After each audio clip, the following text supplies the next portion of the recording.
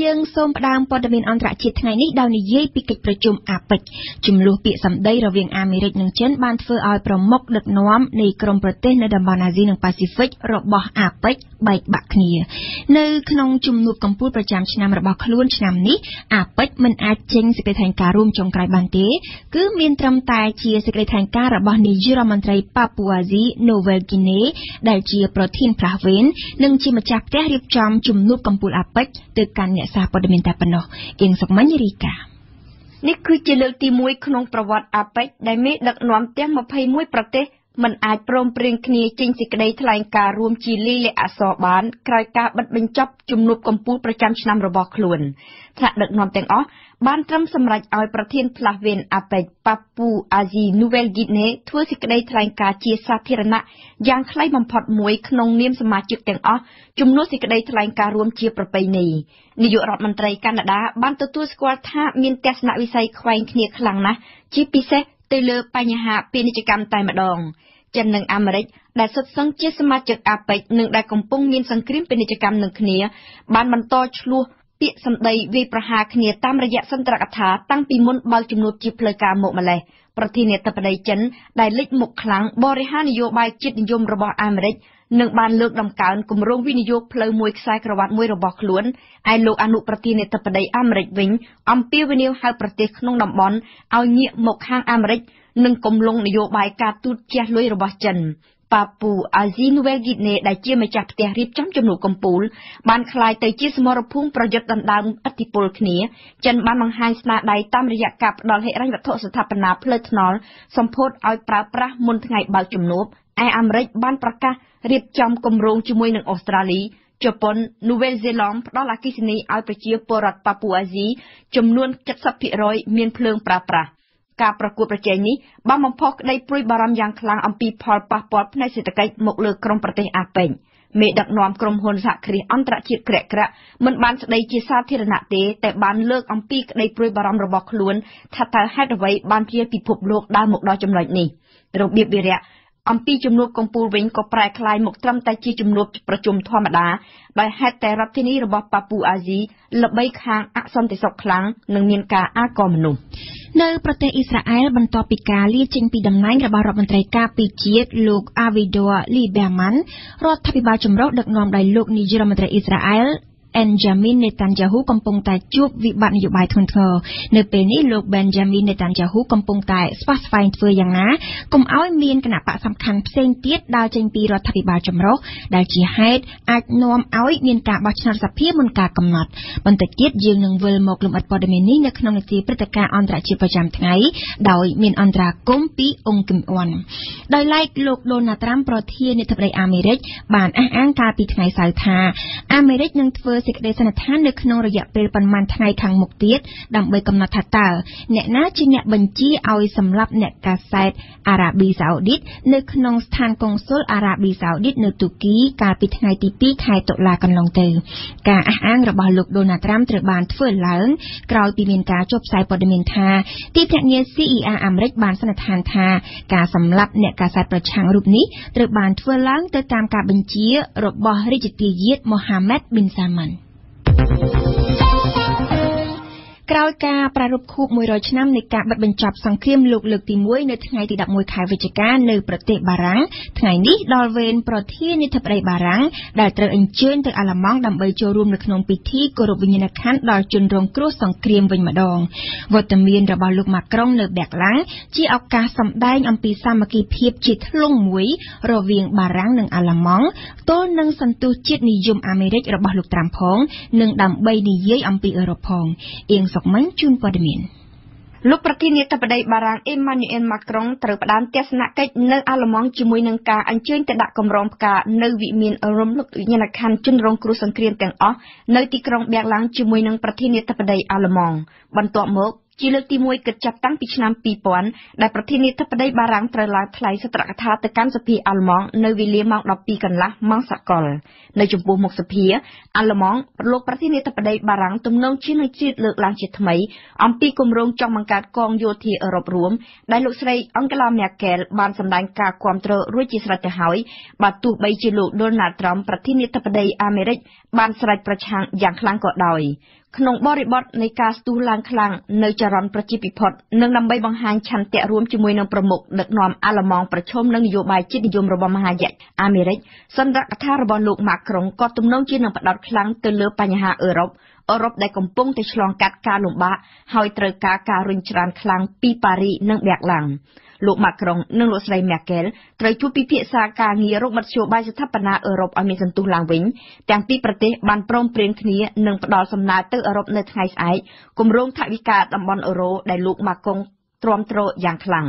ក្នុងរយៈពេលមួយសប្តាហ៍កន្លងមកនេះប្រធានាធិបតីបារាំងនិងលោកស្រីប្រមុខរដ្ឋាភិបាលអាល្លឺម៉ង់បានបង្ហាញកាយវិការងាកស្និទ្ធរកគ្នាច្រើនក៏ប៉ុន្តែការរួបរวมគ្នាជាធ្លុងមួយនេះហាក់មានតែសម្បកក្រៅនិងមិនអាចលាក់បាំងអំពីគំនិតខ្វែងគ្នាជាច្រើននោះឡើយអាល្លឺម៉ង់នៅមិនទាន់ឯកភាពជាមួយនឹងបារាំងលើខ្លឹមសារស៊ីជម្រៅនៃសំណុំរឿងជាច្រើនដូចជាគម្រោងធ្វើកំណែទម្រង់សហភាពអឺរ៉ុបការបង្កើតវិស័យយោធាអឺរ៉ុបកំណែទម្រង់តំបន់អឺរ៉ូឬក៏ការយកពន្ធលើក្រុមហ៊ុនព័ត៌មានវិទ្យារបស់អាមេរិកមានជាអាចក្រុមហ៊ុន Google, Apple, Facebook, Amazon ជាដើមឡា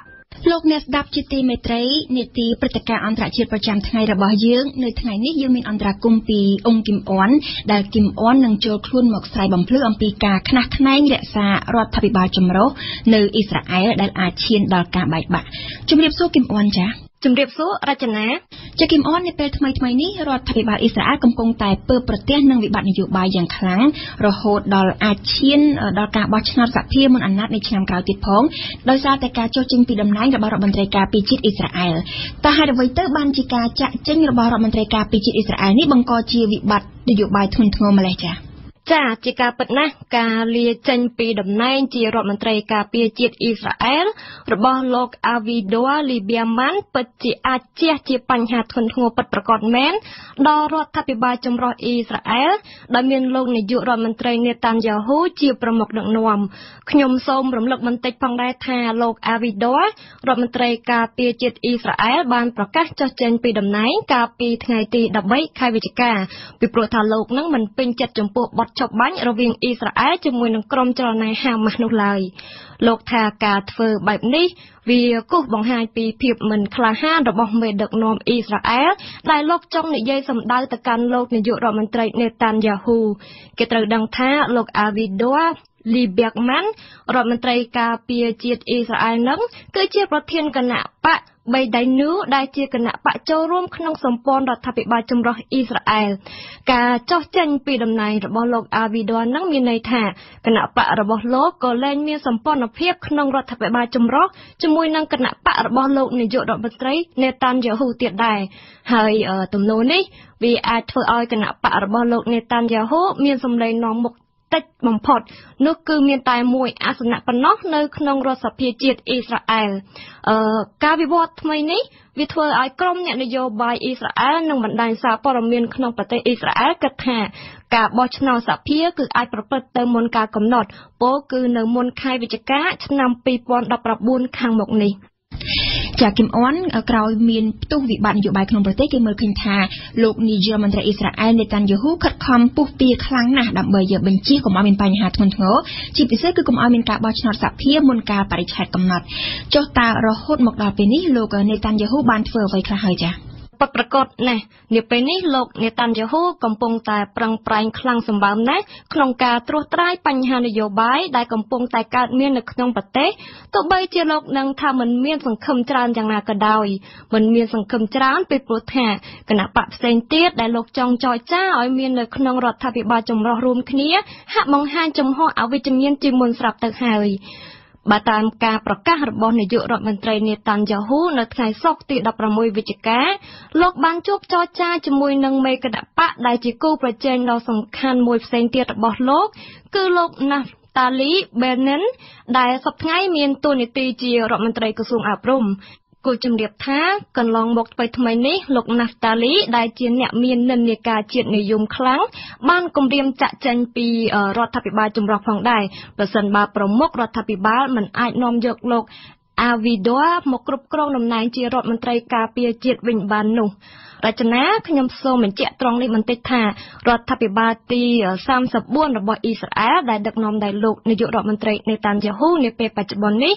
បានប្រសូតចេញពីការបោះឆ្នោតកាលពីខែមីនាឆ្នាំ2015នៅគ្រានោះគណៈបករបស់លោកនេតានយ៉ាហ៊ូមិនបានឈ្នះសម្លេងភាគច្រើននិងអាចបង្កើតរដ្ឋាភិបាលតែឯងបាននោះទេជាលទ្ធផលគណៈបករបស់លោកនេតានយ៉ាហ៊ូបានចាប់ដៃជាមួយនឹងគណៈបក5ផ្សេងទៀតដើម្បីអាចដឹកនាំរដ្ឋាភិបាលចម្រុះបានដែលក្នុងនោះគឺរួមមានទាំងគណៈបករបស់អតីតរដ្ឋមន្ត្រីការពារជាតិដែលទៅតែនឹងលាចេញពីតំណែងនិងគណៈបកស្ដាំនិយមរបស់រដ្ឋមន្ត្រីអប់រំដែលលោកនេតានយ៉ាហ៊ូកំពុងបញ្ចុះបញ្ចូលកុំឲ្យចាក់ចេញពីរដ្ឋាភិបាលចម្រុះនាខណៈនេះជាគឹមអនបើពិនិត្យមើលស្ថានភាពដូចបច្ចុប្បន្ននេះជាពិសេសនៅក្រោយពេលដែលគណៈបកសំខាន់មួយក្នុងជួររដ្ឋាភិបាលចម្រុះដូចជាបកស្ដាំនិយមបង្ហាញជំហរចង់ដើរចេញពីសម្ព័ន្ធចម្រុះនេះទៀតតើគេអាចនិយាយបានទេថាលោកនាយករដ្ឋមន្ត្រីនេតានយ៉ាហ៊ូប្រហែលជាមិនអាចរាំងខ្ទប់មិនឲ្យមានការរៀបចំការបោះឆ្នោតសភាមុនអាណត្តិបាននោះចា៎ចារចនានៅក្នុងកិលតិស័កនេះគេមិនទាន់អាចទាញសេចក្តីសន្និដ្ឋានពិតប្រាកដណាមួយឡើយជុំវិញបញ្ហាដែលប្រទេសអ៊ីស្រាអែលអាចនឹងរៀបចំការបោះឆ្នោតសភាមុនកាលកំណត់ពលគឺដូចខ្ញុំបានបញ្ជាក់ខាងលើរួចម្ដងមកហើយនៅមុនខែវិច្ឆិកាឆ្នាំ2019ខាងមុខនេះក៏ប៉ុន្តែគេក៏ត្រូវដឹងដែរថាការខិតខំរបស់លោកនាយករដ្ឋមន្ត្រីអ៊ីស្រាអែលគឺនៅមានដង្ហើមចុងក្រោយមួយទៀតផងដែរនោះគឺការបញ្ចុះបញ្ចូលគណៈបកដៃគូសំខាន់មួយផ្សេងទៀតក្នុងរដ្ឋាភិបាលចម្រុះគឺគណៈបកកណ្ដាលនិយមដែលមានអាសនៈសភាចំនួន10និងមានមេដឹកនាំជារដ្ឋមន្ត្រីហិរញ្ញវត្ថុរបស់អ៊ីស្រាអែលនាពេលបច្ចុប្បន្ននេះភាគីទាំងពីរក្រុងជួបគ្នានៅថ្ងៃអាទិត្យទី18វិច្ឆិកានេះហើយប្រសិនបើគណៈបកកណ្ដាលនិយមយកព្រមនៅបន្តចាប់ដៃជាមួយនឹងបកកាន់អំណាចរបស់លោកនាយករដ្ឋមន្ត្រីនេតានយ៉ាហ៊ូវាមានន័យថាជីវិតរបស់រដ្ឋាភិបាលចម្រុះគ្រប់គ្រងដោយលោកនេតានយ៉ាហ៊ូអាចនៅមានជីវិតរស់តែទោះជាយ៉ាងណាក្តីលទ្ធផលចុងក្រោយអាចនឹងត្រូវបានគេដឹងច្បាស់ថាតើលោកនេតានយ៉ាហ៊ូអាចរក្សាសម្ព័ន្ធរដ្ឋាភិបាលចម្រុះនិងរាំងខ្ទប់មិនឲ្យមានការបោះឆ្នោតសភាមុនកាលកំណត់បានគឺបន្ទាប់ពីជំនួបចរចារបស់លោកនាយករដ្ឋមន្ត្រីនេតានយ៉ាហ៊ូនិងតំណាងគណៈបកកណ្ដាលនិយមបញ្ចប់ទៅនាថ្ងៃអាទិត្យនេះ